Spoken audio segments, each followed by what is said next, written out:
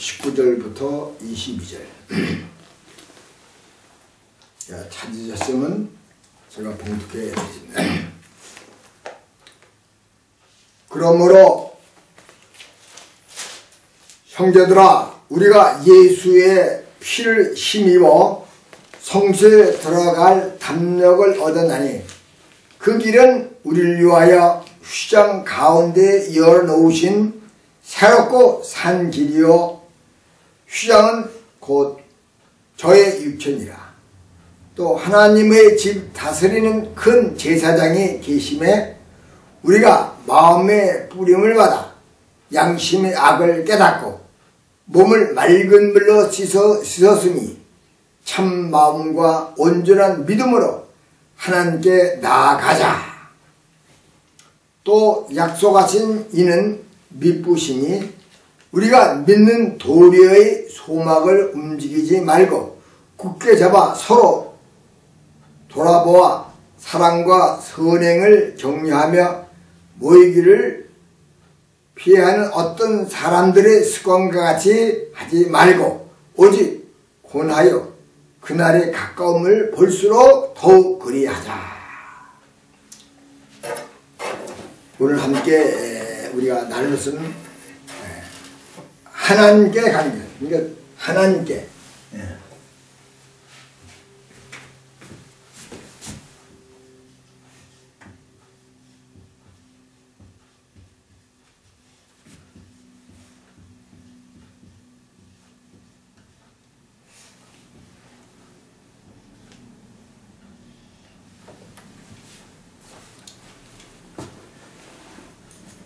우리가 이 땅에 사는 사람들은 길이 없어요. 말하자면 이 땅에서 부귀영화를 누리고 또 좋은 직장을 갖고 권력을 갖고 살아도 다시 말하면 영생의 길이 없다. 인간은 왔다가 하면 죽는다. 근데 오늘 여기 말씀은 하나님은 알파와 오메가여 영생의 근원되자. 그 하나님께 가는 길. 다시 말하면 우리가 사는 길, 영원히 사는 길. 우리가 요한복음 14장 6절에 보면 나는 길이요 진리요 생명이 나로 말미지 않고든 아버지께 올 자가 없느니라. 이렇게 말씀합니다. 예수님이 길이요 진리요 생명이라고 하시니 우리가 예수를 통해서 우리 하나님 앞에 가면서 또 예수님을 통해서 우리가 하나님 앞에 말하면 죽음의 아니가 영생하는 그런 은혜를 우리가 받을 수 있습니다. 이 길을 하나님께서는 구약 성경에서 먼저 하나님과 우리의 막힌 죄담을 열고 말하 생명을 불어넣게 해서 말하 제단을 주셨다. 그 제단을 우리가 이 광야에서 하나님께 특별히 구체적으로 우리에게 주신 성막입니다. 그러니까 성막을 통해서 살아가는 믿음으로 하나님께서 주신 그 성막을 통해서 우리는 하나님께 나가며 하나님 만나고 은혜를 받고 우리의 영생을 할 수가 있습니다. 우리는 지난번에 하나님을 만나는 과정에서 일일이 우리가 설교했습니다. 간단히 말해서 1단계는 바로 성소에 들어갈 준비, 말하자면 성막에 들어가서 말하자면 그 번제단에서 막 피 흘리고 예수가 그 우리 죄를 져서 피 흘리고 죽으시고 그 다음 단계로 물두멍에서 말하자면 그 우리의 죄를 예수 그리스도의 진리와 진리 가운데 피로서 완전히 씻은 다음에 그 다음에 성소로 들어간다. 그게 1단계에서 말하면 피를 통해서 우리가 들어가는 길이고 그 다음에 거룩함을 통해서 우리 성소에 들어가는 1단계를 말합니다. 이 과정은 말하자면 그리스도를 통해서 거룩함을 1단계에서 얻음으로 우리는 다시 말하자면 그리스도 안에 제사장이 되어야 들어갈 수가 있습니다. 그러니까 2단계로서는 우리는 성소에 들어가면은 성소에 들어감으로 말미암아 그 안에 환한 빛이 비는데 그 환한 빛은 7 금초대에서 비치는데 그 빛을 통해서 우리가 예수님이신 그 떡을 우리가 먹고 우리가 하늘에서 그 떡을 먹고 말하자면 우리가 빛 가운데 말하자면 성령의 빛 가운데에 우리는 분향단 향을 핀다. 다시 말하면 기도를 통해서 하나님께 간구하고 여기에서 하나님을 경배합니다. 하나님을 경배. 누구요? 예수 그리스도의 그 이름을 통해서 우리가 이 성소에서 하나님의 경배와 찬양을 드린다. 그래서 우리가 요한복음 3장에 보면은 4장에 보면은 수가성의 여인이 있습니다.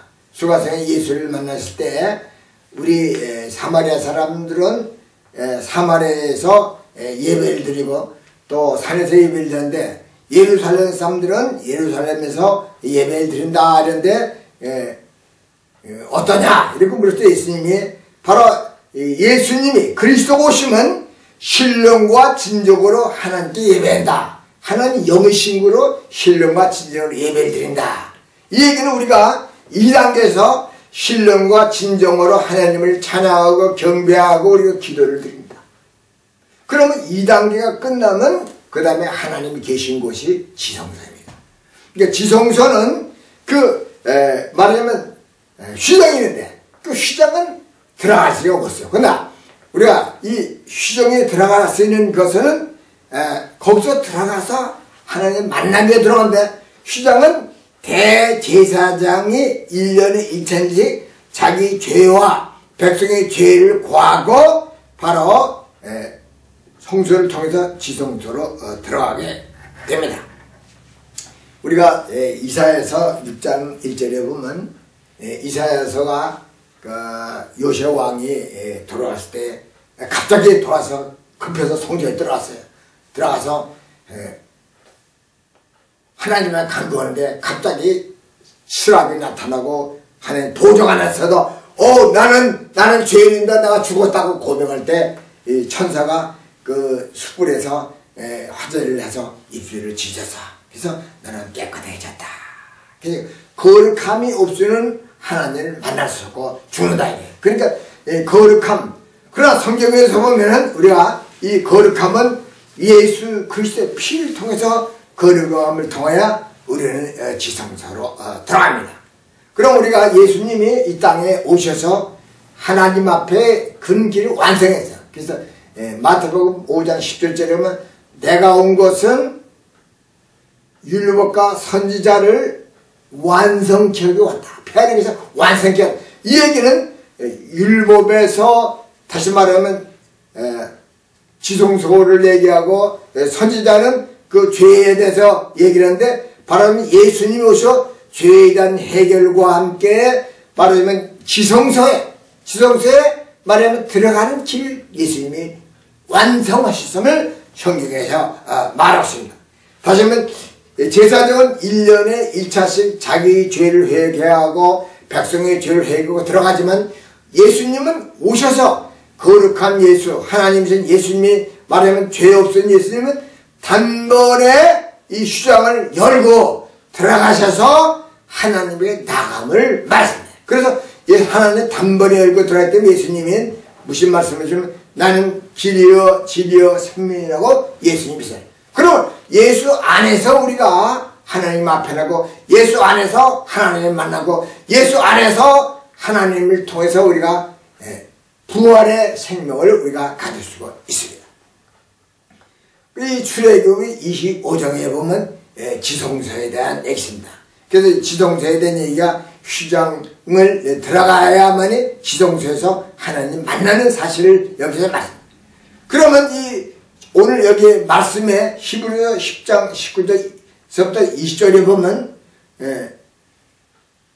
예수의 피를 힘입어 성소에 들어갈 담력을 얻어나니 그 길은 우리를 위하여 휘장 가운데 열어놓으신 새롭고 산 길이다. 그러니까 새롭고 산 길이라 그랬어요. 그럼 새롭고 산 길은 휘장을 열음으로 말미암아 새롭고 산 길이 열린 겁니다. 그러면 우리가 예수님의 죽음을 통해서 피 흘리죠. 예수님의 죽음을 통해서 피 흘릴 때에 말하면 이 성경에 마태, 마가, 누가, 요한 이 사복음이 예수님에 대한 그 복음입니다. 그래서 사복음이라 해요. 복음의 끝은 바로 휘장이 찢어진 걸 얘기했습니다. 예수님이 휘장이 찢어진 거예요. 그러니까 예수님이 말하는 십자가에 모실 때 마태복음 27장 50절부터 50절 때면 예수님이 그 십자가에서 피 흘리면서 다 이뤘다 선언하고 죽을 때 예수님이 죽음으로 말미암아 휘장이 위로부터 아래까지 찢어졌다 그랬어요. 말하면 성소와 지성 사이에 그 막힌 담이 열리고 길이 생긴 겁니다. 이 말씀은 마가복음 15장 37절부터 38절에 있고 누가복음 23장 45절부터 46절 이 강장이 가장 중요하기 때문에 복음의 결론은 지금 휘장에 찢어진 걸 얘기했습니다. 그러니까 이 찢어진 걸 얘기한 것은 하나님과 우리와의 죄담, 육체의 죄담을 예수님이 우리 죄를 담당하셔서 바로 피 흘리시고 죽으면서 찢어진 걸 했어요. 그 예수님은 마태복음 20장 28절에 내가 온 것은 섬긴다. 말하자면 우리 죄인들을 섬겨서 죄인들하고 사는 길 열어주기 위하여 죄인들은 하나님의 가는 길을 열어주기 위해서 섬기기 왔다. 그 일을 위해서 내가 모든 사람의 속죄 제물이 되게 왔다. 말하자면 피 흘려 죽기 와서 왔다고 예수님은 마태복음 20장 28절에 말씀하시고 계십니다. 그러면 예수님의 그 피와 죽음을 통해서 이 휘장을 들어갔습니다. 그러면 우리는 말하자면 이 지성소는 제사장은 이 제사장이 아니면 성소에도 들어갈 수 없고 성소밖에 못 들어가는데 우리는 예수 그리스도의 피를 통해서 제사장이 되고 또 제사장이 됐을 때 예수님이 이 휘장의 문을 열어놨기 때문에 그러면 성소와 지성소가 아니 문이 열려서 이제 그 문이 닫히지 않았어. 그러니까 우리가 제사장이 돼서 예수 안에서 우리는 지성소까지 들어가게 됩니다. 그럼 지성소는 그 하나님이 여기 임재하는 거예요. 하나님 임재해서 우리 인간을 만나는 곳입니다. 이 지상자는. 그 다음에 여기에 보면 이 지성소에 들어가는 휘장을 예수님은 거룩한 몸으로 또 죽음과 피 흘림을 통해서 바로 예수님은 그 길을 열어놓고 그 길을 통해서 우리에게 들어가서 예수님이 나는 길이요 진리요 생명이다. 나로 말미암지까지는 들어갈 수 없다. 그 다음에 예수님이 휘장을 열었기 때문에 그 휘장 열은 점은 예수의 이름을 통해서 예수를 믿음으로 예수의 피를 통해서 휘장을 통해서 하나님께 나갈 수 있는 길을 얘기했습니다. 우리가 히브리서 7장 1절부터 3절은 멜기세덱에 대한 얘기입니다. 멜기세덱은 아비도 없고 족보도 없고 그 영원하다. 그러니까 이미 멜기세덱을 통해서 예수의 형상을 우리에게 보여주고 있습니다.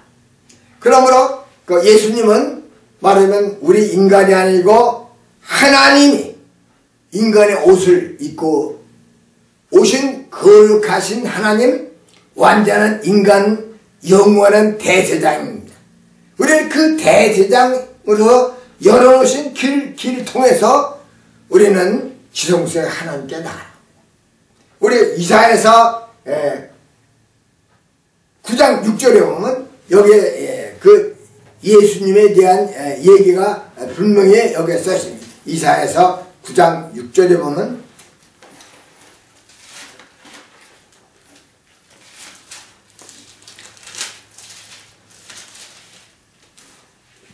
이사야서 9장 6절에 보면은 이는 한 아기가 우리에게 낳고 한 아들을 우리에게 주신 바 되는데 그 어깨에는 정사를 메었고 그 이름은 기묘자라 모사라. 전능하신 하나님이라. 영존하시는 아버지라. 평강의 왕이라 할 것이라. 여기 본문 여기 지금 히브리서 9장 6절에 보면 그 아기가 이 땅에 왔다. 말하자면 이사야에서 9장 6절에 그 아기가 다시 말하면 인간이 됐다. 인카네이션 되는데 이 아기가 누구냐? 이게 하나님이다. 이게 하나님이다. 그러니까 예수님이 왜 인간이 오냐? 이 거룩을 위해서. 거룩을 위해서. 인간은 아담의 불에서 거룩할 수가 없습니다. 그래서 이 먼저 이 예언의 말씀을 말하 예수님이 날 때 누구한테 꿈으로 보여주냐? 바로 마리아의 정혼한 남편 요셉에게 보였습니다. 여기 보면 마태복음 1장 20절인가 보면 여기 예수님이 오신 그 1장 20절에 보면 18절에 보면 우리가 예수 그리스도의 나심은 이러하니라.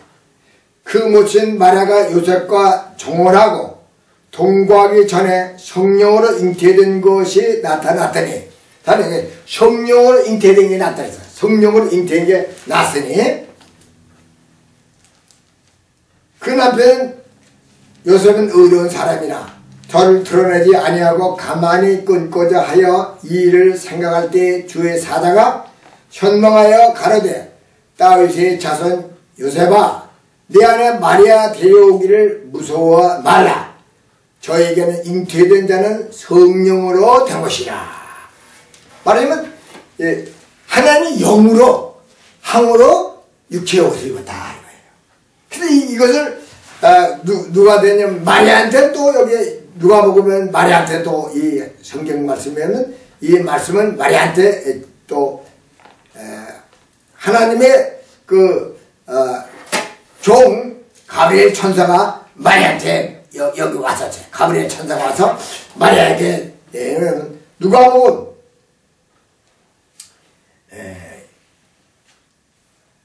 1장 27절에 보면 27절 누가 보면 1장 27절은 다윗의 자손 요셉이라 하는 사람과 정혼한 처녀에게 이르되 그 처녀의 이름은 마리아라. 그에게 들어가 가로되 은혜를 받은 자여 평안할지어다. 주께서 너와 함께 하시도다. 하니 처녀가 이 말을 듣고 놀라 이런 인사가 어찌함이고 생각하며 천사가 일러 가로되 마리아여 무서워 말라. 내가 하나님께 은혜를 얻었느니라. 보라 내가 수태하여 아들을 낳으리니 그 이름을 예수라 하라. 저가 큰 자가 되고 지극히 높으신 이의 아들일 것이요 주 하나님께서 그 조상 다윗의 위를 저에게 주시리. 영원히 야곱의 집에 왕노를 할 것이며 그 나라가 무궁하리라. 근데 여기서 말씀은 마리아가 또 대답한 게 35절에 보면 천사가 대답하여 가라되 성령이 내게 임하시고 지극히 높으신 이의 능력이 너를 덮으시니 이러므로 나실 바 거룩한 자는 하나님의 아들이라 할 것이다. 하나님 나실 바가 하나님 아들이라. 맞아. 이사야에서 9장 6절에 있는 그 아기가 하나님이니까 여기 보면 나실 아이가 하나님의 아들이야. 이 말씀은 우리가 예수님께서 우리 죄를 담당하실 분. 죄인은 죄를 담당할 수가 없습니다. 예수님 우리 죄를 담당하려면은 말하자면 이 세상 사람이 아니고 완전 거룩한 분이라서 우리를 담당하기 위해서 이 육체의 옷을 입고 우리 죄를 담당하시고 육체의 옷을 벗시고 가신 분이 예수입니다. 그러므로 완전하신 예수님은 완전하게 단번에 휴장을 열고 들어가서 영원한 제사장. 그러니까 인간으로 만든 제사장이 다시 할 필요도 없고 예수님이 단번에 들어가서 하나님께 가는 길. 그러므로 우리가 예수를 통해서는 언제나 어제나 오늘은 영원토록 우리 예수 안에서 우리는 그 하나님과 우리와의 막힌 죄의 담이 열렸습니다. 그럼 예수 안에서 들어갔습니다. 예수님 밖에서는 안 돼요. 예수 안에서. 그러니까 예수님이 요한복음 3장 13절에도 난 하늘에서 내려왔다. 하늘로 간다. 나 외에는 갈 사람이 없다. 나 외에는 갈 사람도 해서. 그래서 이 광야에서 모세가 뱀을 들어서 모세는 그것을 바라볼 때 상관처럼 인자가 되리라. 그러니까 인자를 믿는 자에게 왜? 영생하리라. 그러니까 우리가 예수 안에 영생함으로 우리가 하나님께 나왔습니다. 할렐루야. 그러니까 우리가 예수님이 얼마나 위대합니까? 예수님은 하나님이시에도 불구하고 우리를 구원케 하여 인간에서. 그래서 빌립보서 2장에 보면 바로 이걸 구체적으로 우리에게 설명한 말씀은 빌립보서 2장에 한번 봅시다. 빌립보서 2장 6절부터 봐. 빌립보서 2장 6절. 이거 상당히 중요한 거야. 빌립보서 2장 6절. 빌립보서 2장 6절 한번 보세요. 제가 그럼 읽겠다. 그는 근본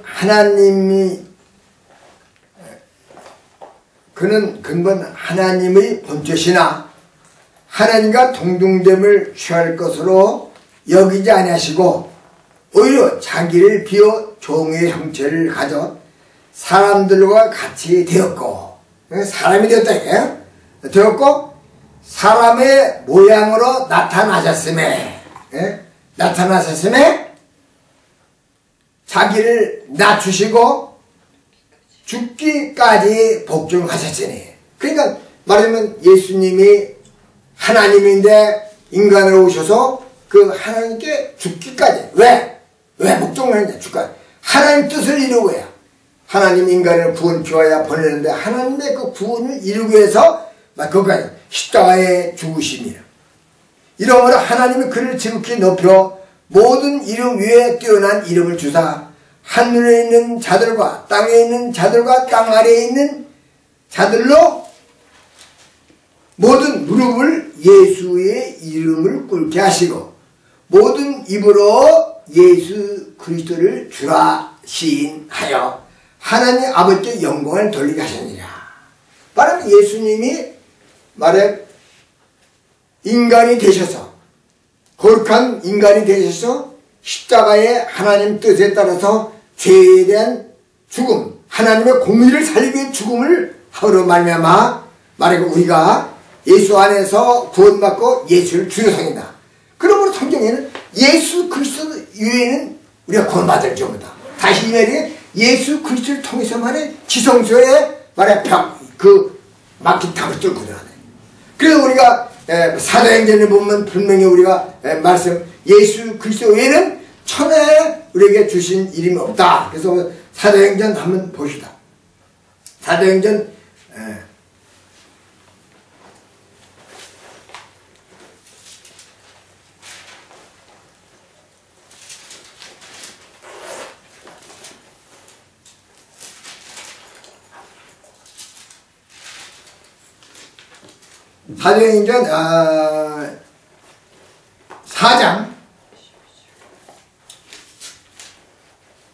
4장 12절 보면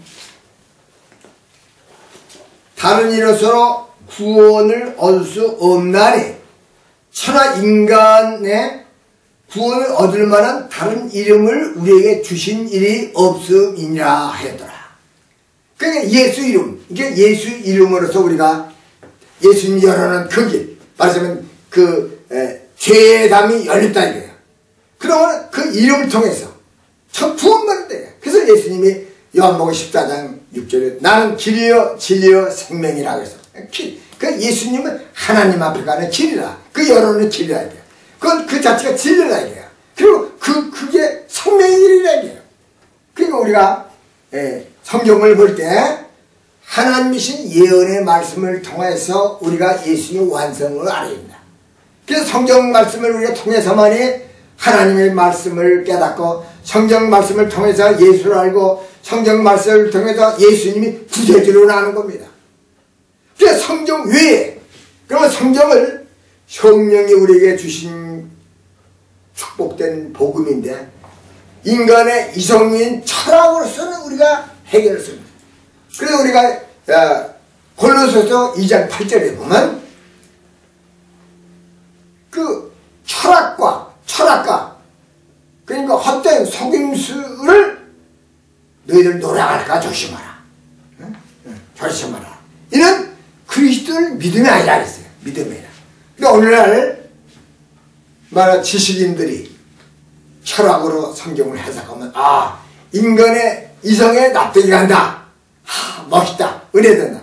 그건 은혜가 아니에요.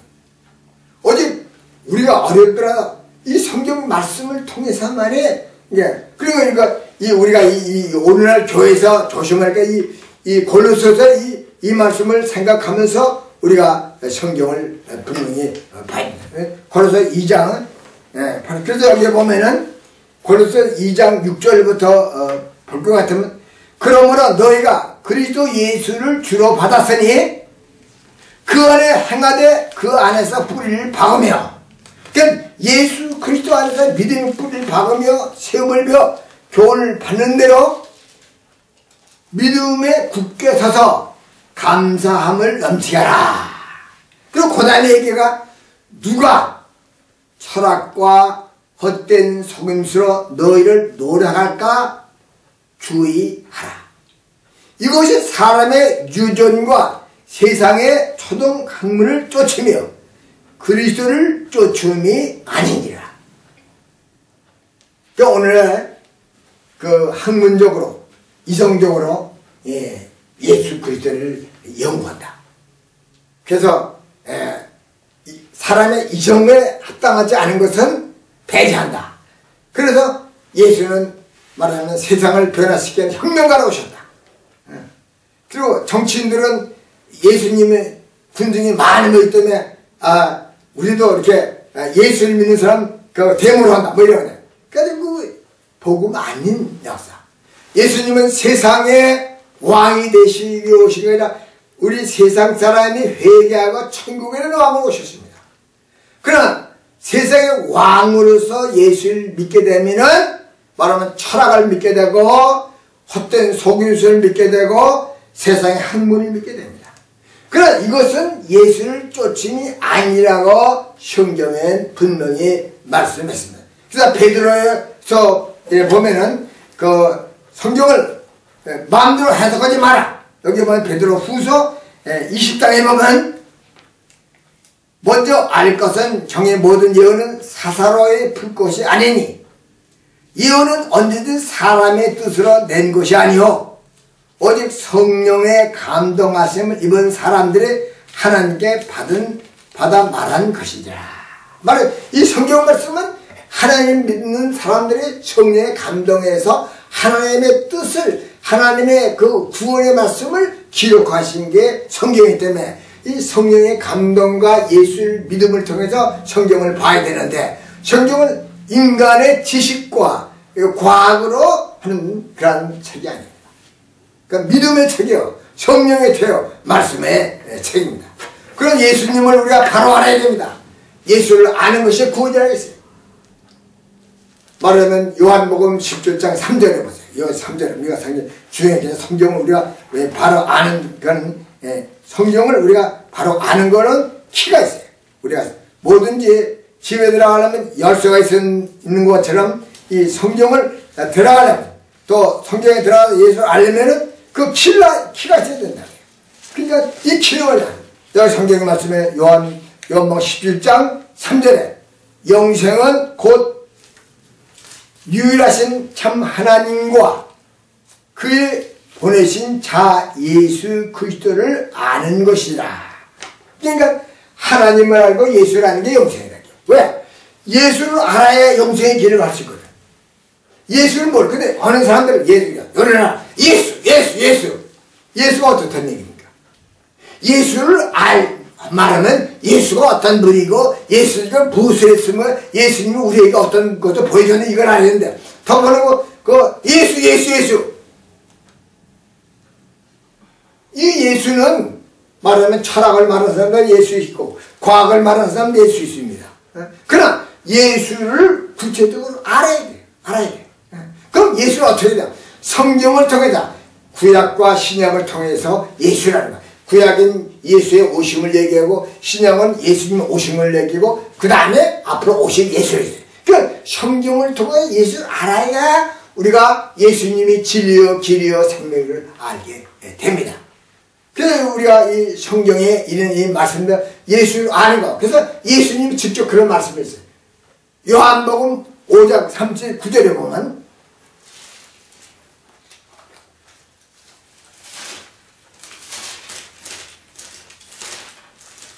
요한복음 5장 39절에 보면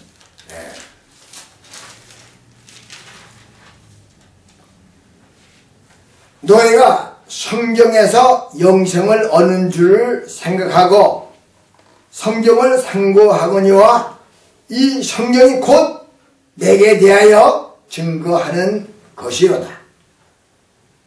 그러나 너희가 영생을 얻기 위하여 내게 오기를 원치 아니하리라.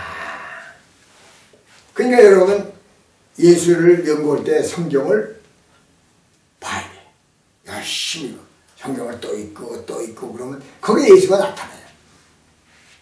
그러니까 예수 그리스도를 우리가 알아야만이 구원. 그래서 예수님이 예수 그리스도가 나는 진리를 이 말을 예수를 알 때 그 뜻을 아는 거예요. 우리가 그냥 예수는 진리를 이렇게 말하니까 바로 이 성경 말씀을 통해서 예수가 왜 진리냐? 우리 죄를 담당하시고 왜? 우리 하나님과의 우리와의 막힌다면 죄의 담입니다. 성경 전체는 죄에 대해서 우리가 해결하고 바로 하나님께 가는 길이에요. 그 죄의 해결은 거룩입니다. 그러니까 오늘날 교회가 예수 그리스도의 십자가의 피와 거룩이 중점인데 그걸 압니다. 예수 그리스도의 피와 죽음과 거룩. 그러니까 하나님께서 예수를 버린 것은 거룩을 위해서 예수님의 거룩을 위해서 십자가에 피 흘렸다. 그러니까 예수님이 거룩한 그분이 피 흘려서 피를 통해서 우리는 하나님한테 가는 겁니다. 그러니까 우리는 하나님께 가야만이 우리는 구원의 길을 갈 수가 있습니다. 그러면 여기 성경에 보면 그리스도가 휘장을 찢어 영원한 길은 새롭게 만드셨다 했습니다. 그럼 성소에만 들어갈 수 있는 제사장은 그리스도 안에 지극히 거룩한 곳 하나님이 계신 곳에 들어갈 수가 있습니다. 요한복음 19장 30절 다 이루었다. 이루었다는 것은 다시 그러면 우리가 성막을 보면 그 성막 문과 성소와 지성소가 다 이뤘다 이게. 그 구약 시대는 일반 백성은 그 뜰밖에 못 들었어. 뜰 같은. 그 다음에 제사장은 성소에 들어가고 대제사장 1년에 1차씩 지성소에 들어갔다. 근데 이것을 예수님이 다 이루었다는 것은 우리 일반 개인들이 그 끝까지 다 들어갈 수 있는 길이 완성된 것. 말하면 생명이 완성. 거룩하면 완성을 여기서 말하고 있습니다. 그래서 아까 말씀드리고 예수님이 십자가에 볼 때 휘장이 찢어졌다는 거. 그래서 사복음의 결론은 말하자면 성막의 결론입니다. 휘장, 그 성막에 대한 얘기예요. 그냥 예수님이 오신 거, 제일 처음에 휘장은 거룩한 예수로 오신 거. 거룩한 예수가 제물되게 왔었다. 그러니까 중간에 예수님이 나는 속죄 제물이 되고 왔다. 그러니까 예수님은 나사는 거룩한 분으로서 속죄 제물이 되시고 그 거룩한 영원한 제사장이 되셔서 그 문을 뜨시고 결론적으로는 나는 길이요 생명이라고 말씀하는 것입니다. 그러면은 이 말씀은 다시 한번 휘장에 찢어졌는데 그 찢어진 건 그 피입니다. 그러면은 히브리서 10장 10절에 보면 그리스도의 죽음과 피로 거룩함을 얻었다. 히브리서 10장 19절에 보면 그리스도의 피로서 성소에 들어간다. 또 로마서 3장 25절에 보면 그리스도의 피로서 화목 제물이 되었다. 하나님과 그래. 로마서 4장 25절에 보면 그리스도의 속죄함으로 우리가 의로움을 받았다. 의롭게 되었다.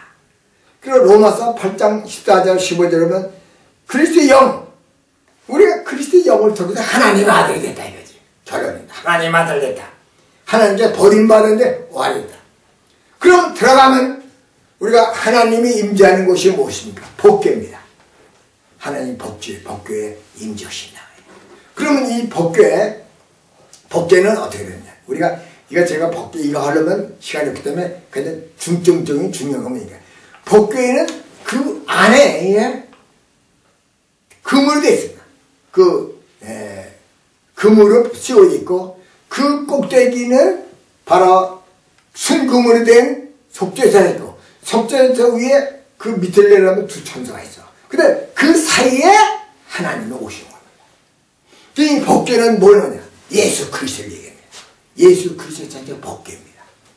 그러니까 우리가 예수 안에서 우리가 하나님을 만나게. 그런데 예수 안에서 바로 그 속죄소 위에 피를 뿌려서 피를 통해서 말하면 하나님께서 예수 안에서 우리를 거룩한 백성으로 만나줍니다. 할렐루야. 아멘. 놀라운 거죠. 그러니까 이 법궤 안에서 완성입니다. 그러니까 예수님이 내가 온 것은 율법과 선지자를 완성했다. 바로 법궤 안에서 완성해. 이 결론입니다. 그래서 지성소는 시작이 법궤에서부터 나옵니다. 하나님부터 이렇게 법궤 안에. 그러면 이 법궤 안에는 뭐가 있느냐? 법궤 안에는 십계명과 아론의 쌍난 지팡이와 만나봤습니다. 그러면 여기 법궤 안에 왜 이 십계명이 법궤 안에 예수 그리스도 안에 모든 법이 완성됐습니다. 예수 그리스도 안에. 왜 이 십계명을 지킬 사람이 없어요. 십계명을 하나님의 경외하고 우상을 쓰니까 다 지키자 아무도 없어요. 십계명을 완전히 십계명을 줬지만 그러나 우리 예수 그리스도 안에 성령 안에서의 완성입니다. 할렐루야. 십계명을 그래서 모든 계명은 십계명에서 출발하는 거예요. 이스라엘의 계명이 613조예요. 그 613조의 핵은 십계명입니다. 근데 이 십계명과 모세께서 지킬 도리가 없다. 율법으로는 우리가 의인이 없다. 율법에는 의인이 없다. 그래서 누구에게 예수 그리스도에는 의인이 없다. 그러니까 이 십계명의 이 안에 들어가는데 예수 그리스도가 피 흘리면서 그걸 완성한 겁니다. 십계명을 완성했어요. 완성. 그래서 이 출애굽기 20장 1절부터는 십계명에 대한 얘기가 쭉 나옵니다. 예? 십계명이 우리가 십계명이면 이 십계명이 어딨나 하는데 십계명에 되면 먼저 하나님, 하나님의 우상을 섬기지 말라. 그리고 하나님의 망령되면 그러지 말라. 또 그 다음에 안식일을 바로 지켜라. 부모를 공경하라. 이런 모든 법이 바로 십계명의 기본인데 그 기본적인 십계명에서 610전도가 출발하는 겁니다. 근데 그 법을 인간이 의롭다고 말할 사람은 아무도 없다 이거예요. 그래서 예수님이 바리새인들 율법자들은 십계명을 이 율법을 많이 지키는 사람들. 그 예수님이 가늠하다 잡힌 여인을 만났어. 그 잡았을 때 예수님이 너희 중에 죄 없는 자가 돌로 치라. 그래서 예수님이 땅을 쳐다볼 때 하나씩 하나씩 다 도망갔잖아요. 그러니까 의인은 없나니. 의인은. 그러니까 이 십계명이 예수 그리스도 안에서 완성된 걸 의미합니다. 그럼 십계명의 중심은 뭐냐? 사랑입니다. 안에 사랑. 사랑이에요. 그 다음에 그 법궤 안에 뭐냐면 만나가 있어요. 만나. 그 만나는 우리가 저번 출애굽기 14장 16장 4절에서 16장 지금데 이스라엘이 광야 생활에서 하나님께서 양식으로 주신 겁니다. 그럼 이 만나는 우리 이 광야 같은 세상에서 우리가 먹고 사는 문제라고. 근데 그게 먹고 살면서만 컴플레인을 했어. 그냥 컴플레인을 해서 나중에 하나님께서 고기를 줬어. 그것도 만족도 못했어. 그러니까 컴플레인을 하고 말이야. 그런데 예수 그리스도가 만에 내가 만나라. 내 살을 먹고 먹으면. 그러니까 예수 그리스도 안에서 그 만나도 완성입니다.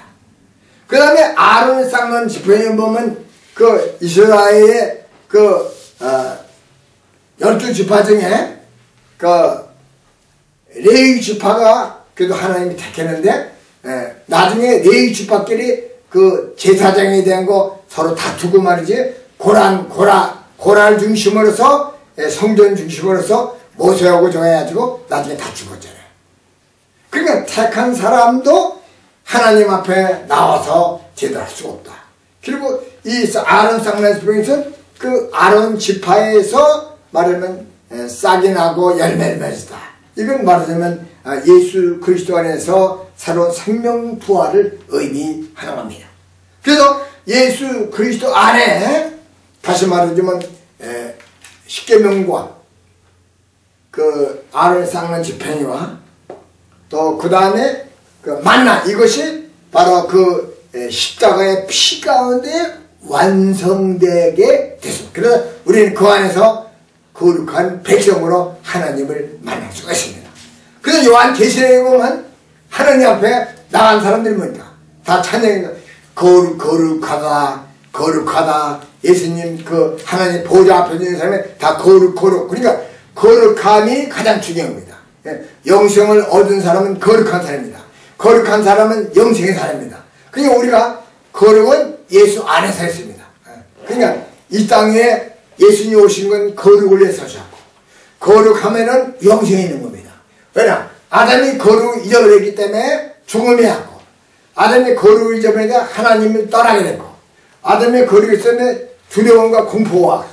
그러나 우리가 거룩하면 영생이 있기 때문에 평화가 있고 기쁨이 있고 소망이 있습니다.